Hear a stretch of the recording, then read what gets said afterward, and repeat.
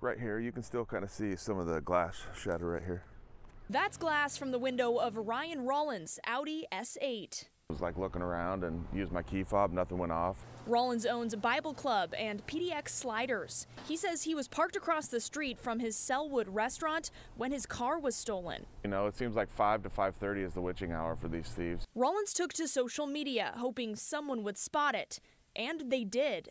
They caught it on the Ring cam. They were stealing Amazon packages. Not only was his stolen car seen rolling down the street in Estacada, but the thieves have continued to steal. Well, we know they're stealing stuff in a very nice car. You can see in this video, someone runs to the front porch of a house and takes an Amazon package before getting back in the front seat of the Audi. It just kind of goes to show what community awareness and support kind of does to help find things like that. Rollins says he's grateful for all the eyes on the street. They've kind of felt that they can become lawless and there's really no repercussions, you know. Now he just wants to get his car back and knows people around the metro area can make that happen. There's not really the resources to chase and find these guys, so you have to kind of rely on social media and the community to kind of snitch on these people, and that's what we're hoping for.